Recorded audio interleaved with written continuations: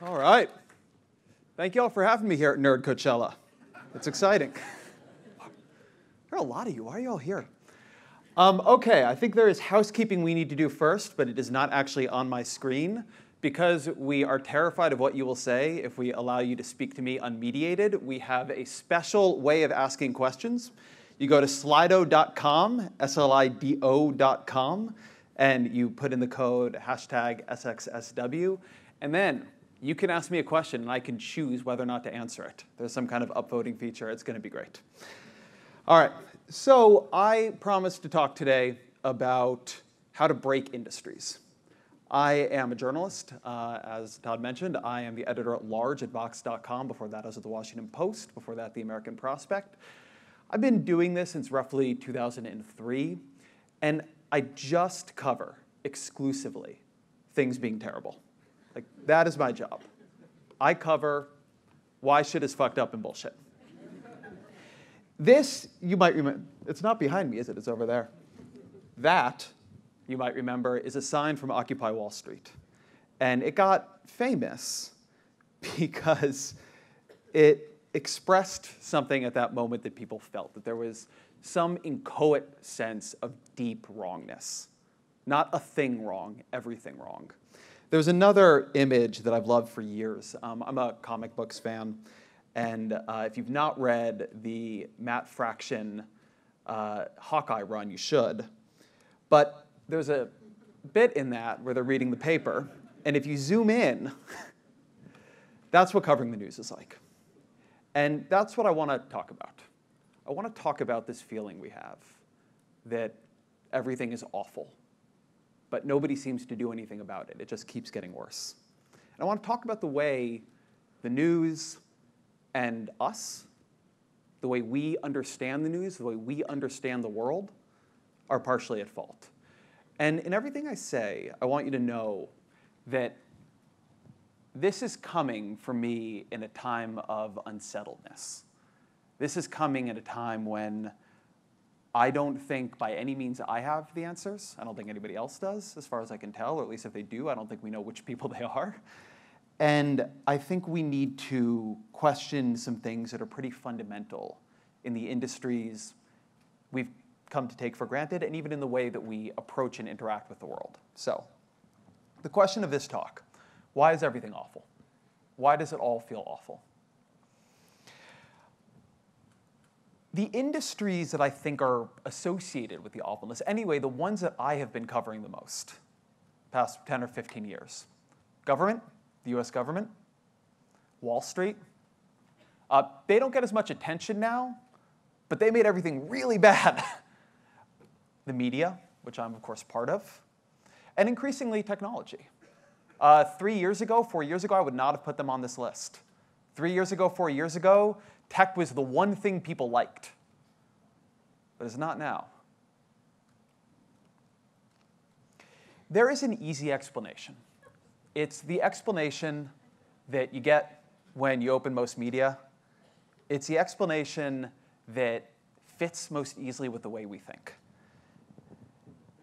The world is full of jerks. Look around. Not necessarily around here. You are attending my talk. You're wonderful. You are good, upstanding, idealistic people. But out there, fucking jerks.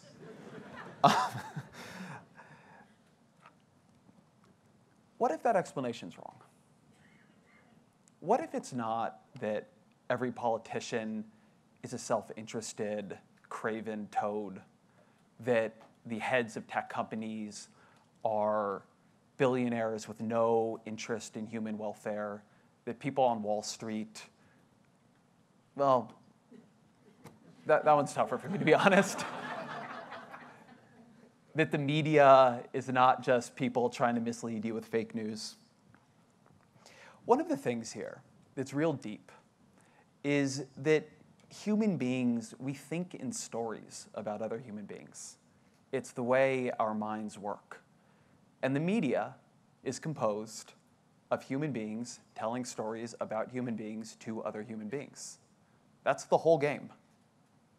And so when we explain how things are working, we rest incredibly heavily on the decisions individual human agents are making.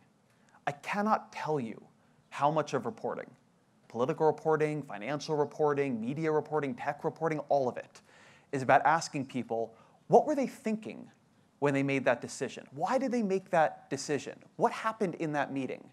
And then everything is framed as contingent, as an outcome of, well, they heard this argument, and then that argument. This person left the room, and that person was at the table. Think about like everything you read. It's basically all like that. And we take it at face value, more or less, because it's the way we experience the world ourselves. It's the way we feel about ourselves. That is how we feel when we are making decisions, like the questions that we asked in our own head were the actual questions we were answering. The question this raises is how human beings drink water. The question this raises is how human beings make choices. Is the model that we rely on here a good model? Do we have this right? When we report on these stories, when we write up these profiles, when we ask people to give us an account of their own reasoning, are they reliable narrators? Are we reliable narrators about ourselves? You might wonder if I'm about to say yes and then just end the presentation, but I'm not. The concept I want to talk about here is called motivated reasoning. This quote is from Yale law professor Dan Kahan, who does fantastic work looking at the way people make their decisions, the way people think through information. And he defines motivated reasoning as when a person is conforming their assessments of information to some interest or goal that is independent of accuracy. John Haidt, who's a New York University psychologist, some of you may know, he's written a great book called The Righteous Mind. He's got a very, very, very good analogy for this. He calls it the rider and the elephant. He says that like 90% of our brain is the elephant. It's just running around. And then there's this rider on top. That's our kind of higher cognition. That is the voice in our head. That is a part of our decision-making we understand. And we think the rider is control. But he writes, the rider acts as a spokesman for the elephant, even though it doesn't necessarily know what the elephant is really thinking. The rider is skilled at fabricating post hoc explanations for whatever the elephant has just done, and it is good at finding reasons to justify whatever the elephant wants to do next. This is an account of how our minds work. And it is, I spent a lot of time going through the psychological literature. It is overwhelmingly proven at this point. It is replicated. You can see it in experiments that put you in an MRI machine, that just give you information. We can show it again and again. We've been looking at it since the 50s. It goes all the way back to David Hume, who said, reason is a slave to the passions. We've known this forever. We've proven it over and over and over. But it is one of these pieces of information. It is one of these changes in how you see the world that once you make it, it sucks. It is a terrible thing to know about yourself, that most cognition is happening before you even had time to know it's happening, that a ton of what you are doing is rationalizing what you've already decided to do, that thinking feels like thinking, but is in fact rationalization. I could go through a bunch of studies here. It would be boring. I figured I'd just take the screenshot because I'm also lazy.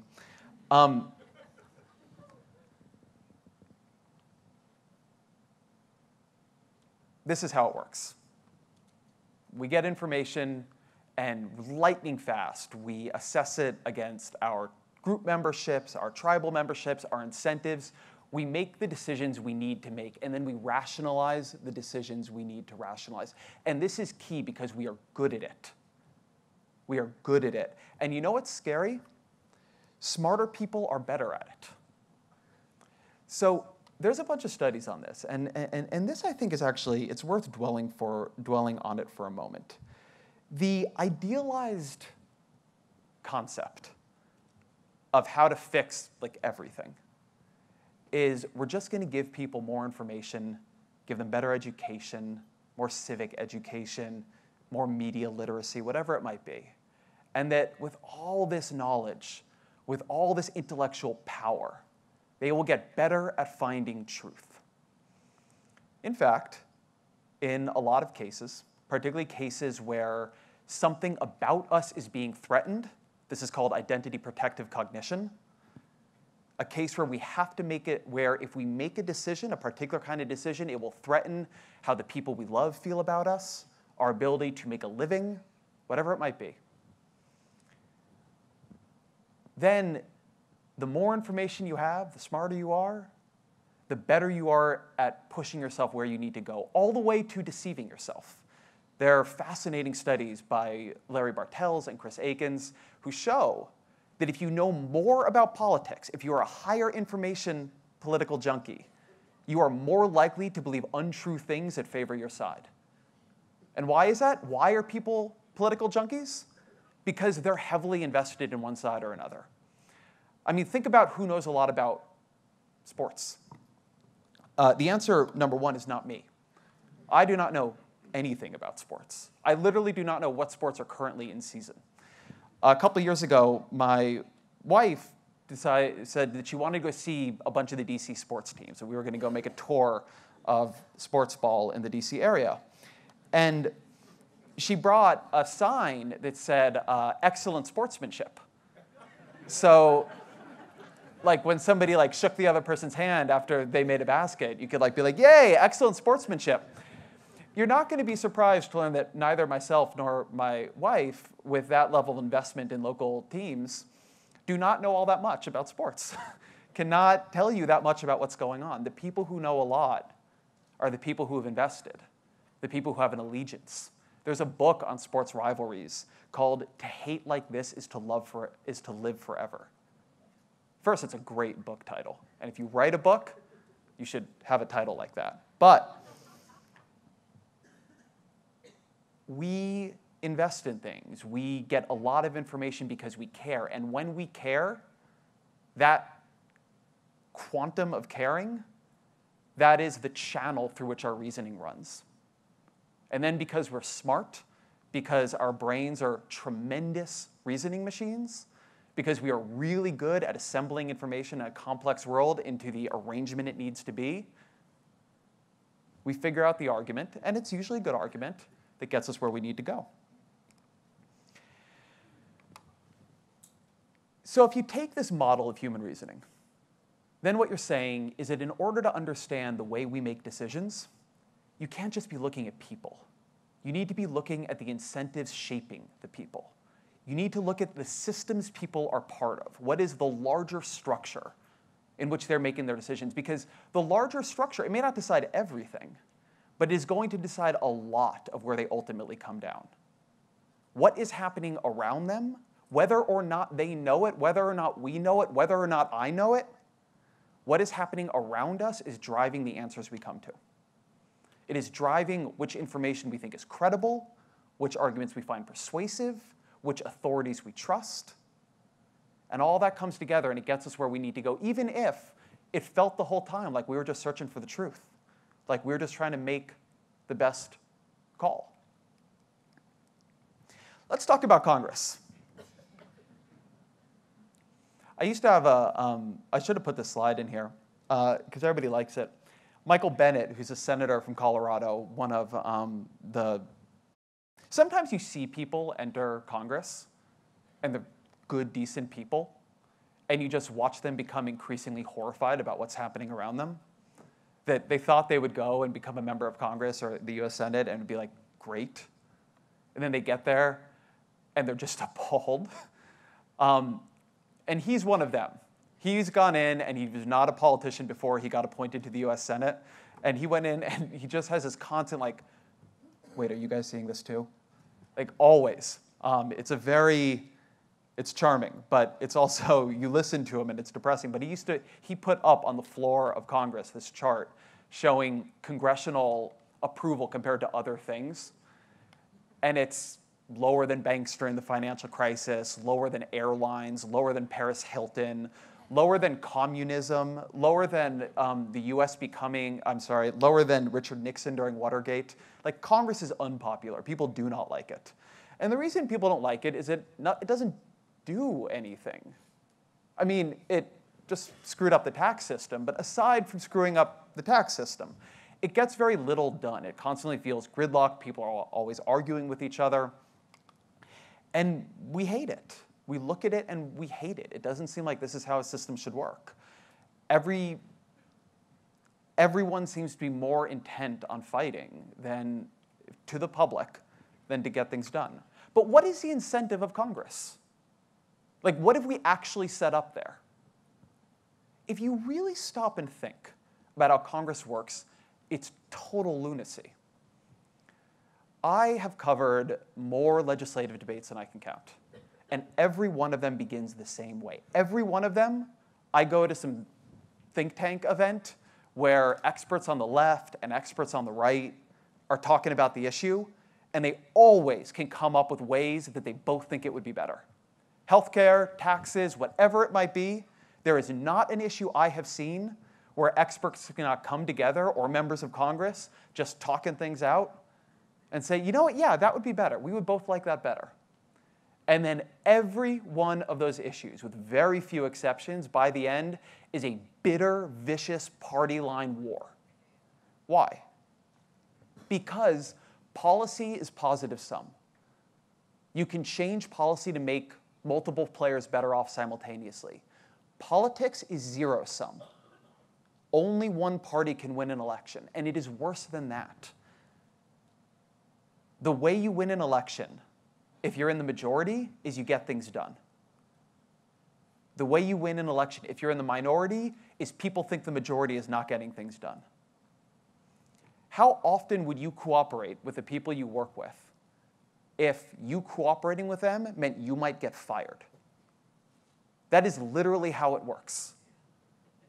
Like, the boss comes to you and says, Mike over there, in order to get this project done, needs your help. But if you help him, Mike's going to get a promotion, and I'm going to cut your pay in half. How hard do you work to help Mike? So obviously, what people do in that situation, and I spend a lot of time talking to members of Congress, is not say, well, here's the thing. I'm cynical, and I'd prefer the country is poorly governed than I'm out of power for even another day. So I'm going to try to destroy them. I'm not saying people never say this. Sometimes Mitch McConnell says this aloud, which is unusual. But they usually don't say it aloud. That's usually not what they do. What they do is, over time, they come to explain to themselves that everything the other side wants is bad. For me, the canonical example of this is the individual mandate in healthcare. There was a day in 2010 when every Republican in the Senate voted for a constitutional resolution saying that the Senate believed the individual mandate was unconstitutional. And at that moment, 10 of them were still co-sponsors on a bill with an individual mandate in it. It was their idea. But I talked to a lot of them. They didn't feel that what they had done was cynical. They were not insincere. People do not like feeling insincere. They just change their mind to everything the other side wants is bad. And by the way, Democrats do it too. Democrats do it too. You can see it in the way drone strikes were dealt with in the Bush years versus the Obama years. Motivated reasoning is powerful. It's not the only thing that happens, but it's powerful. This is a quote I love. This is Representative Pete Sessions. He ran the Republican Congressional Campaign Committee. So he ran the Republican effort to take back the House in 2010. He was successful. Then they had a retreat for all their members. Now they had taken back the House. They were going to be in the majority. And he said in a presentation, he said, what is the purpose of the majority? The purpose of the majority is to govern. And then he said, what is the purpose of the minority? The purpose of the minority is to become the majority. When that is your incentive in a system where nothing gets done if there is not cooperation, what do you think happens? Let's talk about Wall Street. The problem: irresponsible trading that underprices long-term risk and crashes the global economy, immiserating tens of millions of people. It's bad. What is the incentive on Wall Street? It's to make a lot of money now. It's to do it quickly. And so what is the rationalization even when things seem kind of crazy? It's that if everyone else is making money off of this thing, we better be too. It's not to say there aren't traders, because there are, who follow heterodox strategies. But by nature, it's not going to be most of them. And there's an old line that the market can be irrational longer than you can be solvent. If they're making big returns over there and you're not, you're screwed. The quote here that I always love, well, I don't know about love, but Citigroup CEO Chuck Prince in July of 2007, so just like right before everything went to hell, said, when the music stops in terms of liquidity, things are going to be complicated. But as long as the music is playing, you got to get up and dance. And we're still dancing. Anyway, we bailed out Citigroup a couple months later. But that's an incentives problem. Look, I've talked to a lot of these folks. They're not bad people. They didn't want to crash the economy. But they're in an industry where what it is demanding of them, you get what you get. The media. This one hurts, because I am guilty of anything I talk about here. But what do we have? Why are people pissed off? Clickbait is one. You hear that a lot. Polarization, I think, is a big one. Just the feeling of cocooning, reactiveness, and speed over depth. I think speed over depth is behind a lot more of this than people realize. What's our incentives, particularly digitally? The digital incentives are very different than the old incentives. It's traffic, it's engagement, it's shares. I mean, sometimes it's SEO. I mean, there are other things happening too. There's subscriptions. I don't want to, nothing is any one thing. But our incentives are get people to look. Our incentives are to be first. Our incentives are to be the one who are rising faster than the others on CrowdTangle. And so you get into a rationalization structure where covering what shares becomes covering what matters.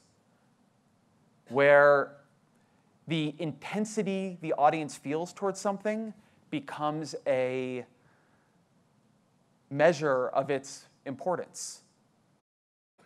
And look, a lot of us, Vox included, we work hard to cover things and make things interesting that are maybe not in the news. But all of us, we are very pushed towards the new and towards conflict and towards the thing everybody is yelling about right now, rather than sometimes the things that are deeper and more important and slower and harder.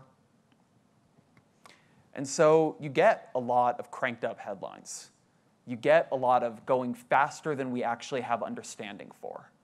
Feel it all the time at Vox. We want to explain the news. You know what? Sometimes it's hard to figure out what the hell is going on. Sometimes the news doesn't have good answers behind it. Sometimes something is broken and everybody wants to know what's going on, but you don't quite know yourself yet. And there's always this question. Do we wait? How much information do we gather? Can we put up something smaller as we wait to do the bigger thing? What are the right balances to strike?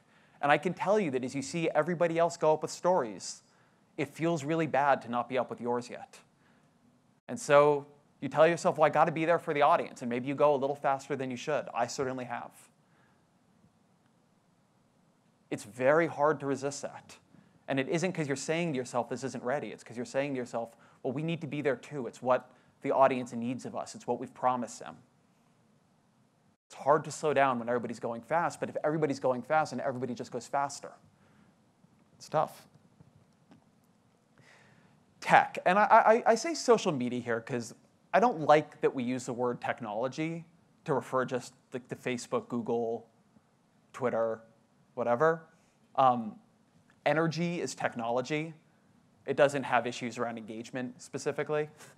But in the conversation we are having over tech, and a lot of you are taking pictures of this slide. It's not even a good slide. I'm not even good at I just realized today that you could click a thing in Google Drive and it would change all of your slides to white text on black.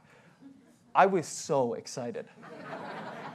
This looks so much more professional than it did when I just hadn't clicked that. And it was just white background. I can't tell, I mean, I understand now why you're taking pictures of this. It's very, It's very nice. Social media, what are people upset about? We're addicted. It feels bad.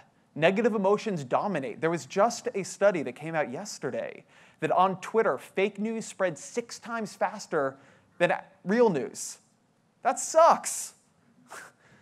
We're upset about bot armies. We're upset about the fact that it makes us hate our families because we know what they think about politics.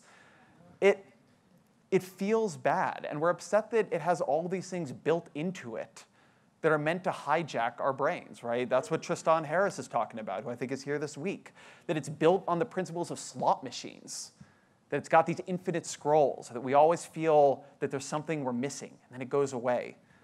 How hard would it be for Spotify to just leave your Discover up instead of making you find it by Monday, or it disappears forever? Right? That's not nice. They could just push that down in the playlist, and it could just say last week's Discover. But no, you either get there by Monday or you're screwed. What's the incentive? Engagement. It's a zero-sum war for your attention. Reed Hastings, the CEO of Netflix, he said his main competitor is sleep.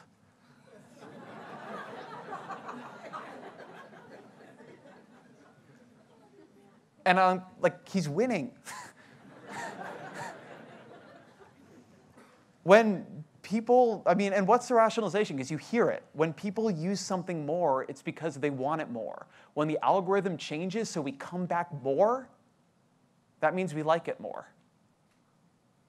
I often think when I hear this stuff, what if you just applied this analysis to heroin? The analysis of how we do a lot of consumer technology and a lot of attention questions, it also makes sense for addictive drugs. But we understand there that it's bad. But here we don't quite have the same view, and I'm not comparing it to heroin. Literally I did, but I don't think it is as bad. Just to be clear, my position is that opioids are worse than social media, although better for pain management. And there's a lot of rationalization about what the behaviors they can elicit mean. And it's very smart people. It's very good people. It's people who care about making the world a better place. But the system they're in, what they need for their stock price to go up, to seem like growth is still happening so the best engineers come work for them, they can begin to rationalize shrinking.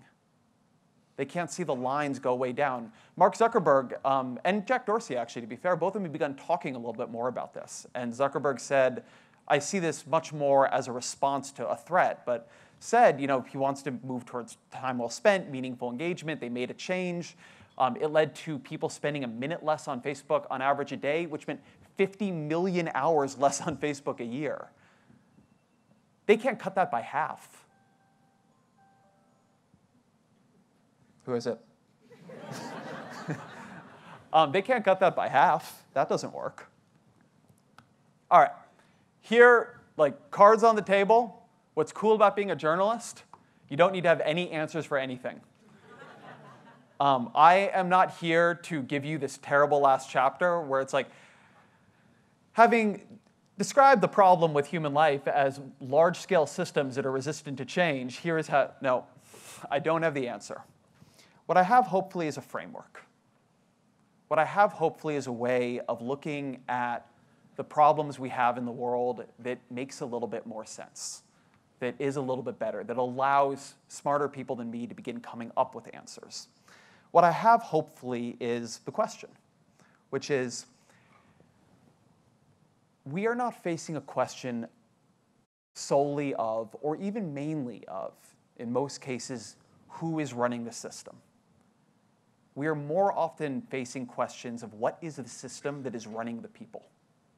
What is the system running us? What is the system running the people who are putatively in charge of it? What are the rules of the game that are making otherwise decent, smart people act the way they act? And when you see solutions, and when you see reporting that's just all about individuals, to just swap that person out with that one, be skeptical. The problems we have are systemic, and they are not going to be solved if we can't actually see and then change the systems behind them. So with that said, I'd love to take your questions. Oh, I can do that right here with this Slido.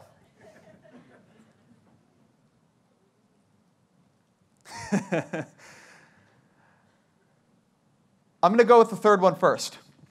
I'm getting depressed. Do you have any hope for the future? Thank you, James.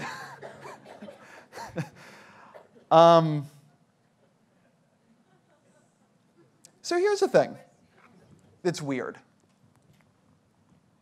Everything is terrible, and then also it isn't. Everything is terrible, and also it is maybe going on a 5-year lag, right? Globally better than it's ever been. We face really hard problems, but it is a kind of arrogance to believe they are uniquely hard. Now, there are some problems we face that I think are reasonably civilizational in scale. So I kind of want to put climate change over here. But the rest of it, I was at I gave a speech the other day that ultimately the question asked at the speech was, what is the future of political parties? But in the initial version that they wanted us to do, it was, has politics ever been this bad? And I joked that I was just going to say the Civil War and leave. Because yes, it's all been worse. I've been reading a lot of books about how democracy is screwed right now. And they're good. I recommend them. Political Tribes and How Democracies Die and The People versus Democracy. But they keep talking about how it's worse than ever. It's not. Even in this country, it's not worse than it was 50 years ago. This country disenfranchised massive portions of the electorate for basically its whole history. So do I have hope for the future? I do. I actually think in many ways our systems, though under a lot of stress now, are getting better. I think there are a lot of places where there are incentives to do better. I think that a lot of what I'm talking about, it doesn't overly distort, say, medical research. I think there are things happening that we should take enormous pride and interest in. I think driverless cars could be tremendous. That's a way that we might end basically, or radically cut traffic fatalities. So many fewer people die from cigarettes now than did before. Nobody died in a commercial plane accident last year, thanks apparently to Donald Trump, according to him. Because he's sitting there with like the orange cones. So yes, I have hope for the future, but these are hard problems to solve. I have hope for the future, but part of my hope for the future comes from not having an overly nostalgic view of the past. I don't have hope that the future is going to be, in any near term, just, or for a lot of people, good. But I have hope that the future could be better. And that's a kind of hope. How do we save local investigative journalism when there is absolutely no reason for it to survive economically? Well, that is the back half of that question is rough.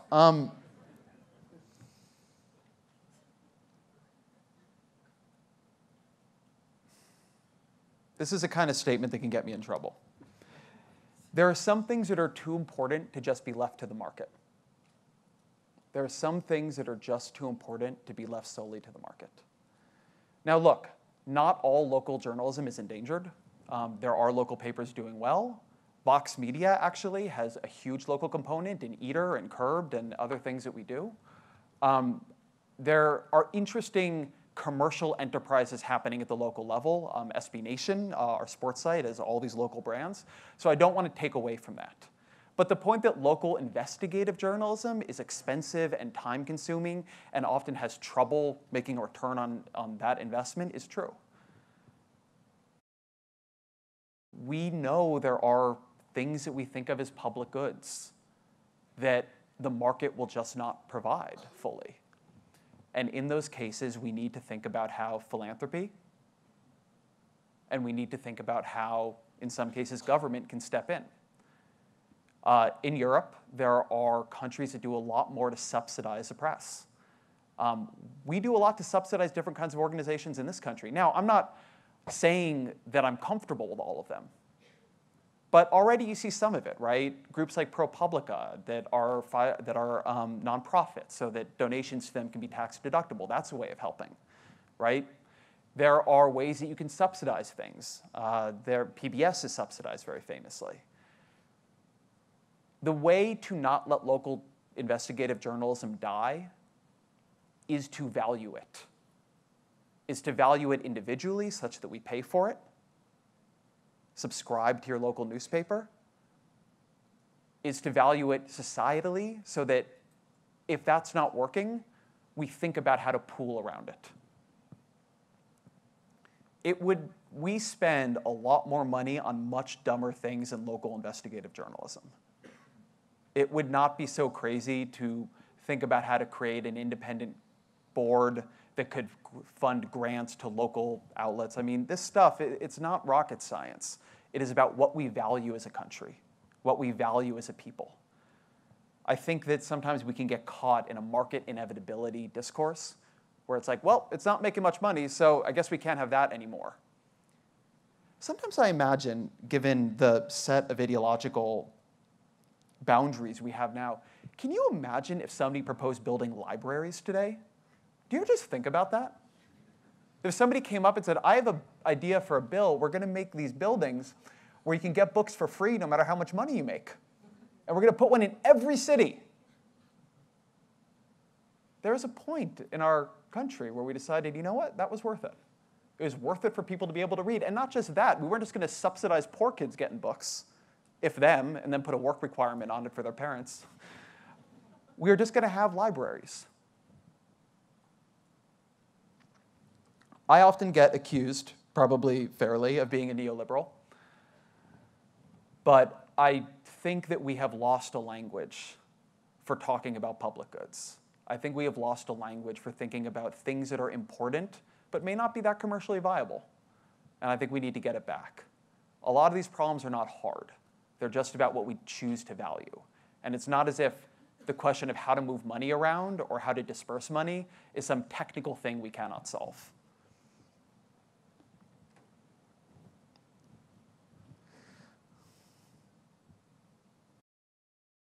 I'll go with, I like this anonymous one. What problems are you trying to solve at Vox? What besides news keeps you awake at night?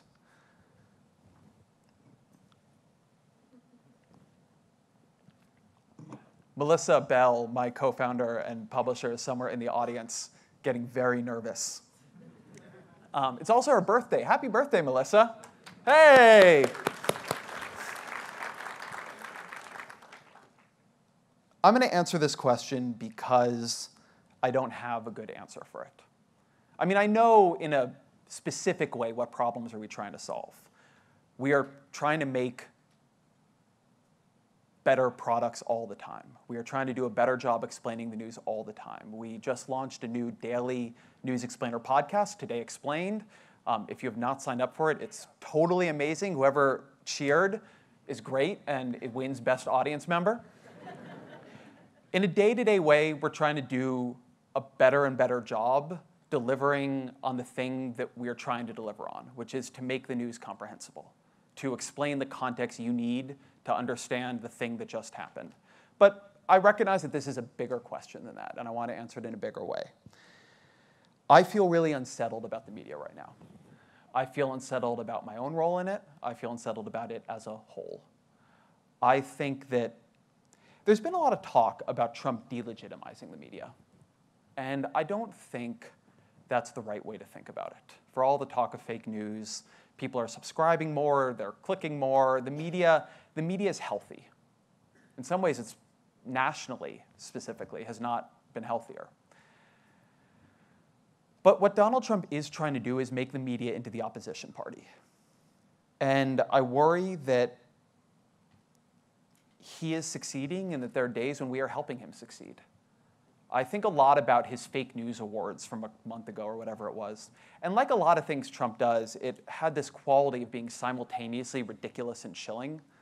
I mean, the president of the United States, the most powerful man in the world, keeps tweeting about how he's going to run a fake news awards. Then he puts it up and puts up the wrong link. And then the whole thing was a fiasco.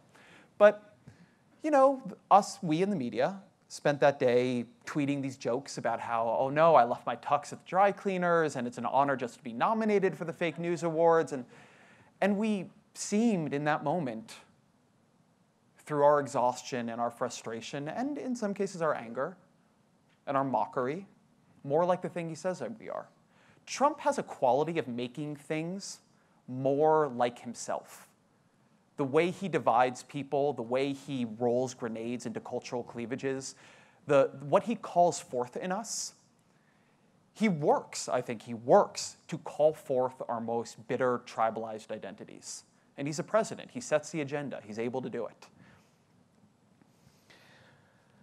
I worry about, in a much more competitive media landscape, in a much more digital media landscape, how we don't, in an increasingly polarized country, where our party identities and our ideological identities and our gender and racial and geographical and cultural identities and all these religious are stacking more and more. Where you can tell me a couple things about you and I will know with increasing certainty who you vote for in a way that didn't used to be true. I worry about how that interacts with all those things I was talking about, that tribal cognition. I worry about how to express doubt. This is something I'm struggling with. I told you I feel unsettled. A lot of the forms in which we write and think in the media, they don't really allow for the expression of doubt. They come from this place of authority, the way we write. And it often, I go back and I read it, and it reads a whole lot more authoritative than I feel. I don't know how to express a doubt right now. I worry about a lot, to be honest. These are things that at Vox we are trying to figure out how to be on the right side of. These are trends that at times have moved faster than we have, and we're trying to think about how we need to change in response. These are things that are kind of beyond just the question, which is a hard question itself, of how to keep up with the news, of how to figure out what's happening with the steel tariffs, of how to report on an administration that often itself cannot internally give you a coherent account of what it's doing. I think this is a tough time. I don't think it's just a time of business model flux. A couple of years ago, that's what it felt like. But our political system, our country, feels like it's in a place of change. And I think navigating that as opposed to being overwhelmed by it is hard. And I think it will require change from us at Vox and from everybody. And so we're thinking a lot about that and what that means from us in the coming year and the coming years.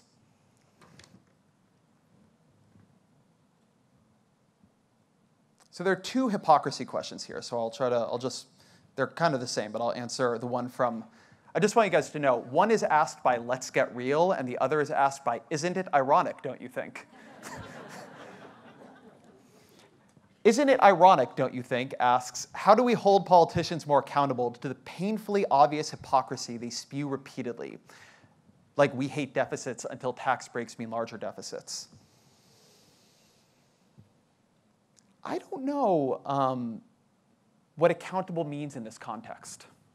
Something I'm thinking a lot about is the degree to which we thought that there were kind of external mechanisms by which if politicians got held accountable for being hypocrites or whatever, they would have to stop. But I think something we've really seen in the past couple of years, particularly as the media splinters, is that you don't. A lot of what we were relying on for politicians' accountability was a sense of shame. There were still, if you're in a safe seat and all you need to do is win your primary, what do you care if the media says you're a hypocrite? Well, you care because it hurts when people call you names. We're all people. We're all just like a scared kindergartner inside, or a lot of us are. But Trump, as a kind of apex of this, he doesn't care.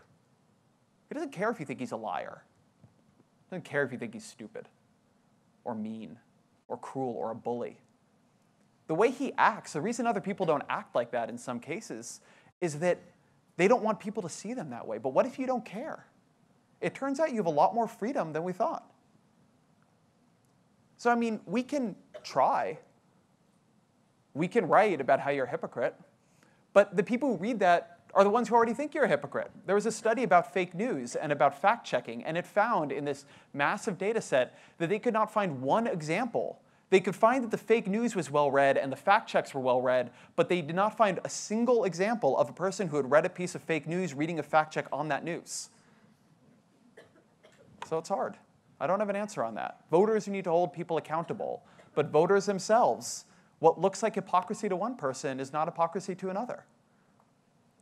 We all are good at coming up with rationalizations and then believing them. This, to me, is the genius of Kellyanne Conway's alternative facts.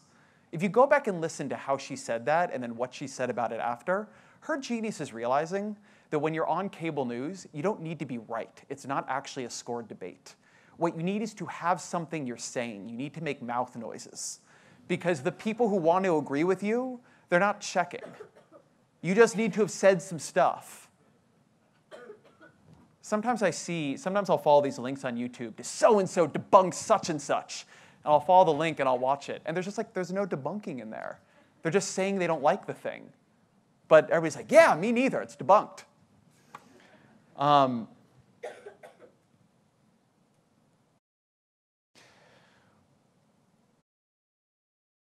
Working in media, I agree we have a big problem chasing quantitative goals such as clicks. How do we change this? What's your take on a better news for the masses? I'd say a couple things here. One, I want to be careful, and this is where my own rationalizations may come into play, that we don't underrate trying to find an audience. Because I think a real problem with previous generations in media is that we didn't chase clicks. We decided that we were going to do some news for the rubes and then some news for the people who were like the news junkies. But if the hard stuff just never attracted an audience, that was fine. It was the vegetables. It was over there. That we did it as kind of like you should do it, but it didn't have to be good. So I never want to take the responsibility off of us for making important things interesting. I never want to take the responsibility off of us for making it so people need to. I never want it to not be our problem to meet the audience halfway. That's what we think. If you want to ask what we think about at Vox every day, it is that. How do we build the bridge? If you've decided you want to learn about something, but you don't know anything about it, how do we make sure you can really learn about it? How do we make sure that we've given you something where you actually get a good, serious, sophisticated tour through that issue without any knowledge asked for in the first place? But chasing clicks can go way beyond that, right? And it does, every day, including for us. So one thing is to diversify business models. Very few of the big publishers, including Vox Media, just rely on a pure scale play. If we're on advertising models, we need really good brands to want to be near our content. We want people to come to conferences. We have other things we're doing. Vox is making a Netflix show, Vox.com. We have people subscribing to our podcast, so we need partners to want to work with us. We need you all to want to subscribe. So you can't take it all the way, right? You can't just go pure scale. But I don't know. I will definitely say personally, and this is not a statement on behalf of Vox, I've been thinking a lot about whether there are parts of subscription revenues that are healthier, whether or not the move away from that is actually good for the media. Certainly the way the Times and New Yorker recently, and somewhat the Post and the Atlantic in the Trump era have been able to monetize subscriptions, I think has been pretty encouraging. And I think that there are some parts of subscriptions that are, in some ways, a healthier incentive set, or at least a good incentive set to have alongside other things. Again, that's not a statement of anything we are doing. It's just a statement of something I am thinking about. I think that we need to care more about loyalty than clicks, and I think the media is actually undergoing that change. We've been thinking about that a lot at Vox for a while now. But with what Facebook is doing, with what the different platforms are doing, I think everybody understands that just betting on whoever's giving you the most clicks right now for reasons that you don't control is not a safe way to build your organization. I think the kind of Facebook reckoning the media is going through is probably ultimately a healthy thing. I think a lot of people got way too attached to Facebook. I think that long term, there's always a business model in creating content people love. The question is, how do you know you're doing it, and how do you not mistake traffic for that? And so I think part of it is also being able to have that eye on your audience and whether or not you're actually building something that if it went away, they would miss, as opposed to something that they just keep clicking on because they see things that grab their eye in Facebook. And so part of it is also just a cultural change. Remember, for a long time, we had a different business model, but we also had to figure out how to get people to read us, and we did. I see a lot of very positive signs in media. I see positive things in how some of the new platforms are creating their incentives. Podcasting, I think, is a really, really, really encouraging space. I think what that's asking of people with that kind of subscription, that kind of needing people to want you affirmatively, I think that's been really good for us. So I think there's a lot of good things going on. But I also think this is hard. I think we do need audience. I know we need audience. And so a lot of it has to be us checking ourselves. I know that's not a satisfying answer, but a lot of times hard questions don't have easy answers. Has reporting become more fun with Donald Trump? No. That's it. You can go back to the questions. I don't think, there are reporters who like chaos, for sure. I am not one of them. This is not to take anything away from them. It's just, if you can watch what's going on and it looks fun, the stakes are too high. It's just,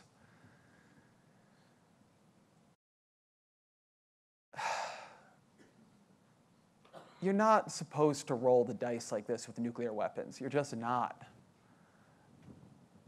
I talk to a lot of people in the White House. And the thing that is true in this White House that has never been true in another White House I've covered or any politician's office I've covered, Republican or Democrat, is that the people in it will not defend it.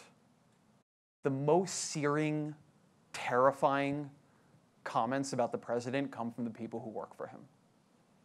Every reporter knows it. The scariest things you hear come from the people in meetings with him.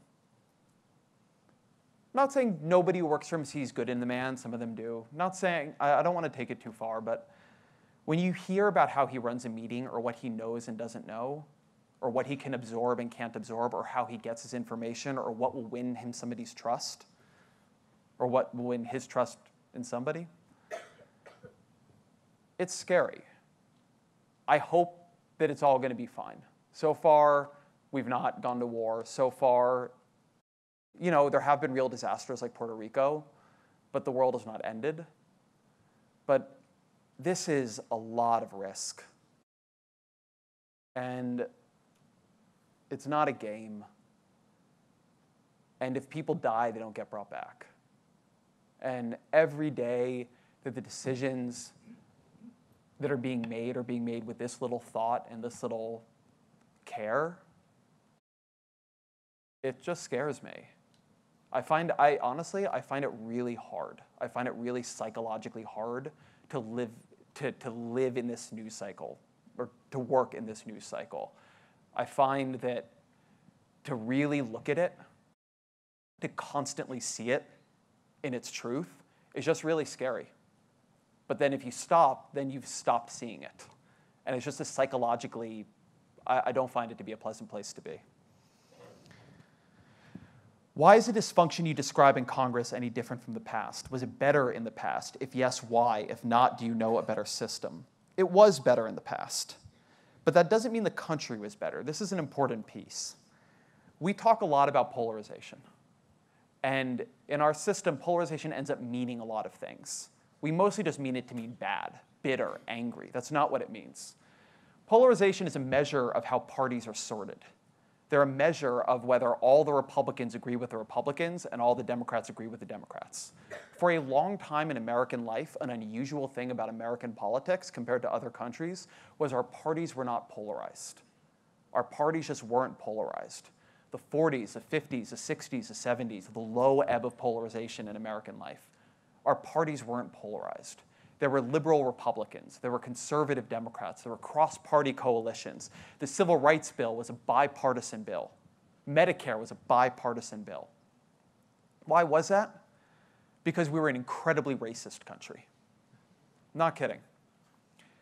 The South was Democratic, and it was very ideologically conservative. But it was democratic. Why was it democratic? because Republicans had invaded the South. And because the Democratic Party in the South, whatever else it was a party that had the power and was committed to upholding the South's racial hierarchy. This is not, by the way, my weird theory. This is the standard political science explanation for polarization. In measures of polarization, usually you measure it on one dimension. For that period, you need a second dimension of race in order to be able to make sense of any of the numbers. But if you take race out, then everything looks normal. We passed the Civil Rights Bill. The Democratic Party did that, primarily. And then things began to shift. Race stopped sorting the coalitions in the way it had. Liberal Republicans became Democrats. Conservative Southerners became Republicans. The parties became liberal and conservative. Republican means conservative. Democratic means liberal. If you look at measures of voting, for the 20th century, you almost always had Democrats more conservative than Republicans, Republicans more conservative than Democrats. Strom Thurmond, when he was a Democrat, was the second most conservative member of the Senate. Congress needs compromise to work. That is how we've built it. What's unusual about the American system is how many veto points it has. Without polarized parties, it can get that compromise. That's how the founders built it. They hated parties. They didn't expect us to have parties. They wanted to create political parties, so it's their fault. But they did not build a system robust to parties. For a long time, the parties were not that polarized, although obviously we had periods like the Civil War when they were much more polarized than now. But what we think of, the sort of American golden age, a 20th century, race had made our politics unusual. But it didn't mean the country was better. And by the way, it didn't mean our politics were less bitter overall. Political leaders were being assassinated. You had riots in the streets. Students were killed at Kent State. It was not a quiet time. But Congress worked better. In many ways, our divisions are much less deep right now. We're not arguing about the Vietnam draft, about segregation. Things have improved in that way, but our politics are more polarized and bitter. And one thing that always scares me, I imagine sometimes what it would have been like to have these politics in that era. What would have happened in the 50s and the 60s and the 70s if we had this politics, these polarized parties? Would we have survived that period of fracture?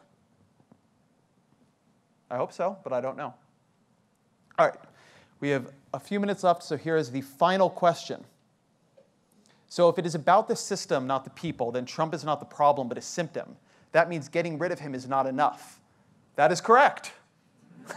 That is correct. No, getting rid of Donald Trump is not enough. Getting rid of Donald Trump would solve the problem of Donald Trump being president. Right? If he loses the next election, he presumably will not be president anymore. I'd like to hope. But no, that will not be enough. Trump did not get elected in a vacuum. Why? I'll leave you all with this thought.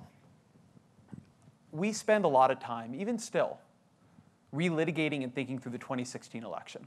And when we do it, we almost always ask the easy question. Why did Hillary Clinton not get 80,000 more votes in Wisconsin, Pennsylvania, and Michigan? Was it Comey's letter? Was it Russian bots? Was it the debates? What was it?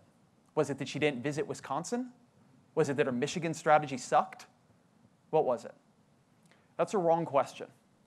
That's the easy question.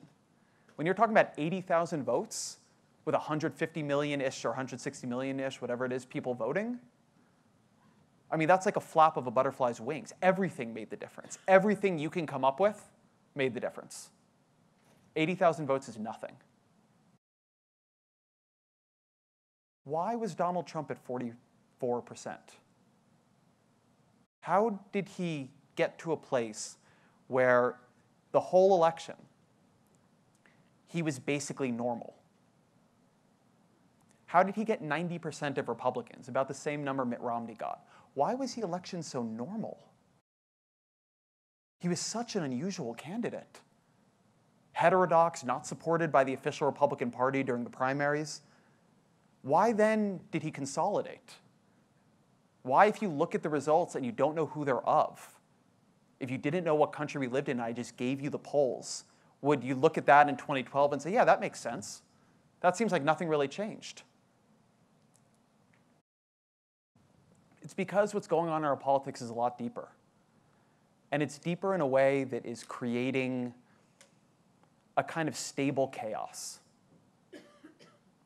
It's because polarization is so deep that even if your party nominates someone you hate, you would still never vote for the other party. It's because we are a country that is undergoing extremely rapid and consequential demographic change, and that is destabilizing. In 2013, for the first time, a majority of infants in America were non-white. By 2045, according to projections, we'll be a majority minority country. In the past 40 years, we've gone from 4% foreign-born to 17% foreign-born. The people who feel America is changing, it is changing. And change is really hard on societies. Donald Trump is a symptom of that change. He is the kind of thing that happens amidst change like that. If he didn't happen, other things would and other things will. So yeah, here as elsewhere, I'm not saying people don't matter at all. Obviously, it would matter to not have Donald Trump as president. But Donald Trump is a product of his system. We are products of that system. Who runs, who wins in the future are products of the system. And no, getting rid of Trump is not enough. If you think something's wrong with politics, I just went, I'll leave you with this thought. I just went to a college the other day to give a talk, and I'd been there 5 years before, in 2013. And I realized that in 2013, the topic they had brought me to talk about was, what's the matter with American democracy? So that was before Trump. That was the kind of thing people wanted to talk about in 2013. So yeah, this is bigger. And so we need to see it as bigger. And on that note of pessimism, thank you, nerds, for all coming out.